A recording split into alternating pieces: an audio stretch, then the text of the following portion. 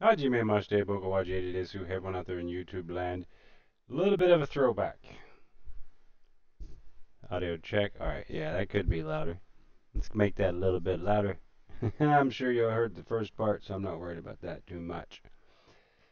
Um, this is a different video, a little bit of a throwback. I'm going to do a how-to. So, real simple. This is about telephones.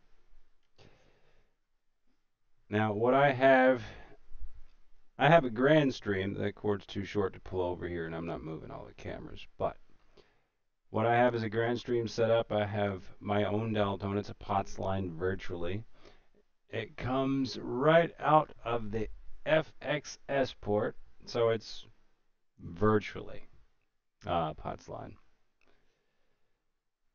So we're going to start real simple. So you have a fluke set. Well, you don't, but I do. I have a fluke toner set. This is not the best light in the known universe, is it?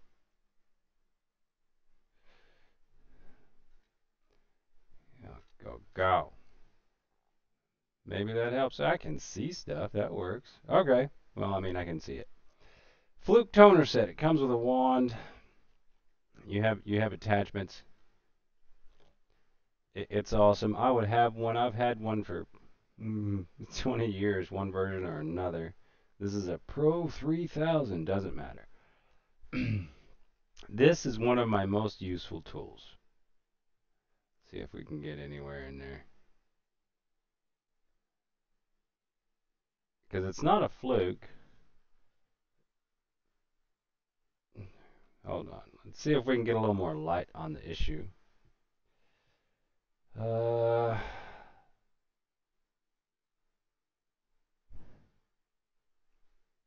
oh, that is really bright. This is a Greenlee. I can read that part. Let's see.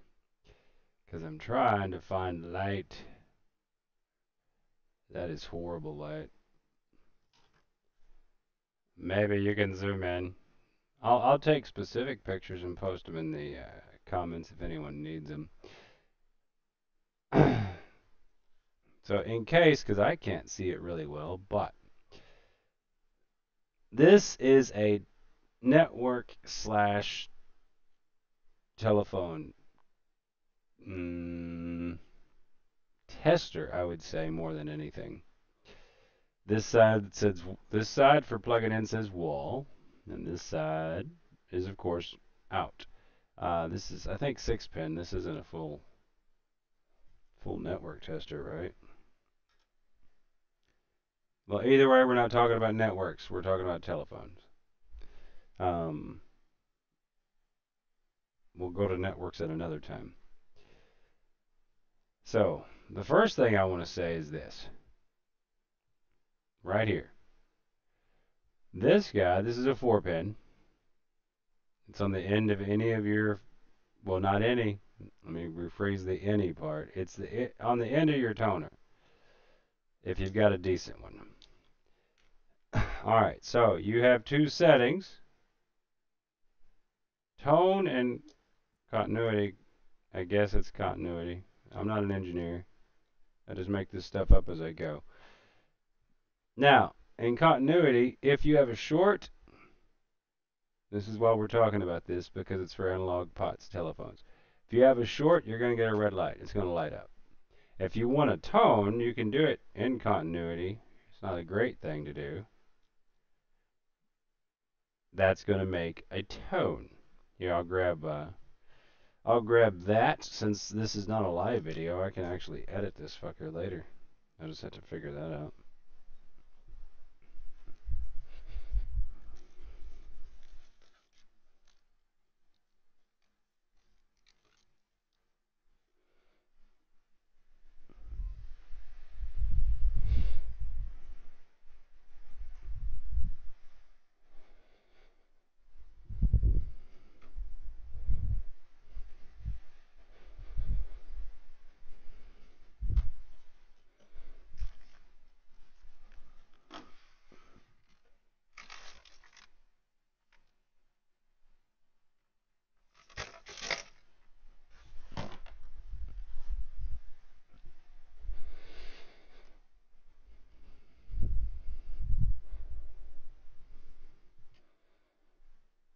Okay, well, for all intents and purposes, one thing that I could not find was a actual wall plate. I'll have to order some more of those. I need those. Anyway, back to the toner part. Turn on your toner. You want it flashing. Flashing means it's sending a pulse. You can adjust the volume there.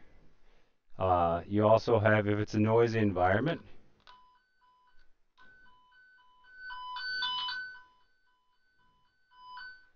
you have a light. Oh, you couldn't.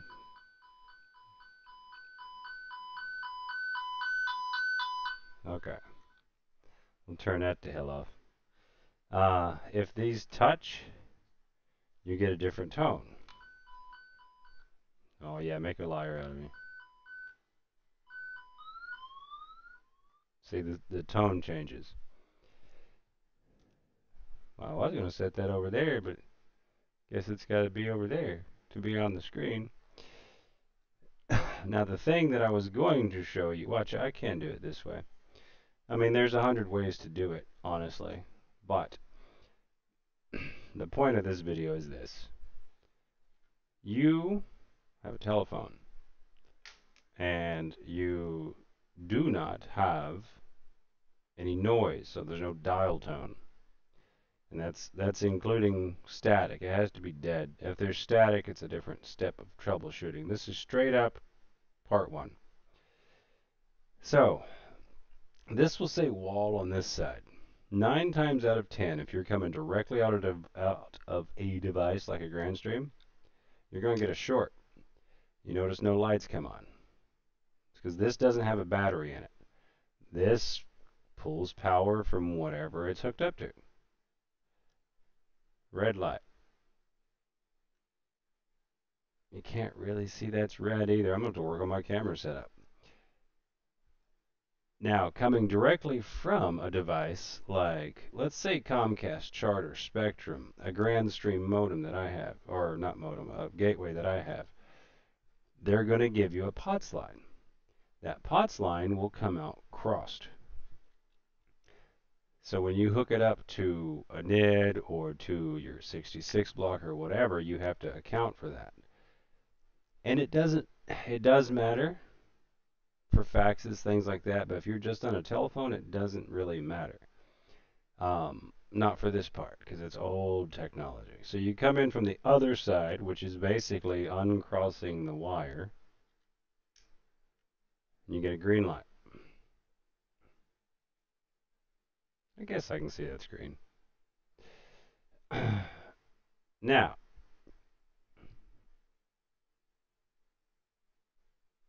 this has dial tone. So wherever you are with this, you have dial tone. Let's say it's from a POTS provider, and they're just coming to your house like AT&T or somebody. You can troubleshoot from there. It's like, oh, well, we do have dial tone. We have this here. And if you want to check this, just plug a phone in right there. I sadly don't have one with me. That will be in part 2 or 3 or in the future or custom videos.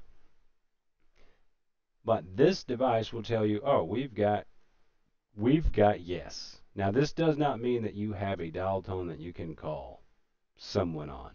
This just means you're getting voltage in the dial tone type format, meaning you can have dial tone. So if it's a disconnected service, like you didn't pay the bill, and they turned it off on you. Well, then that's the answer. It's like, oh, well, it's there, it's just off. But plug a telephone in, you can hear dial tone and dial 1-800 all fours, the 7 fours in a row, 4444444444444. It's MCI. They tell you the phone number you're calling from. It's really simple phone number. Now the other side of this is this guy. The reason why I'm using this is this is quicker than toting around a toner with all the extra wires and keeping it together. This tells me where I am, gives me an idea. Never been wrong with that. There will be people that will argue with you, but never been wrong with it. I mean, 20 years. This is not your only tool. That's why you've never been wrong with it. Just don't guess and you're good. I mean, you're kind of guessing anyway, but don't say, okay, we got Daltone, we're good, and then go home. That's not how it works. So, this you're going to plug a phone in, whatever, but we're going to use this in lieu of a wall jack. I don't have one. That's to show you how to use the fluke. This guy. All right.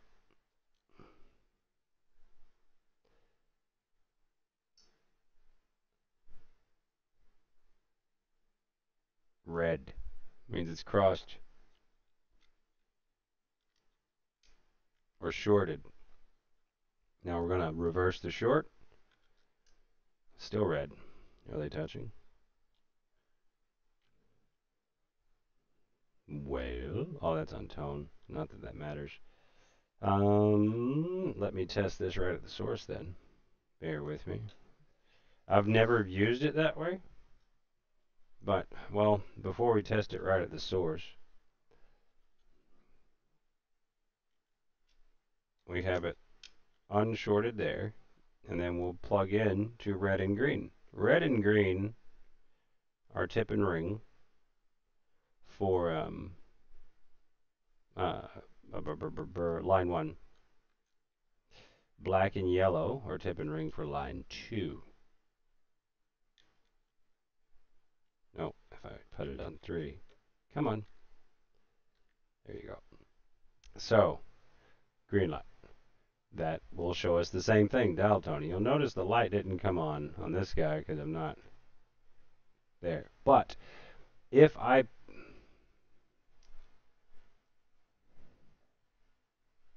go back off, okay.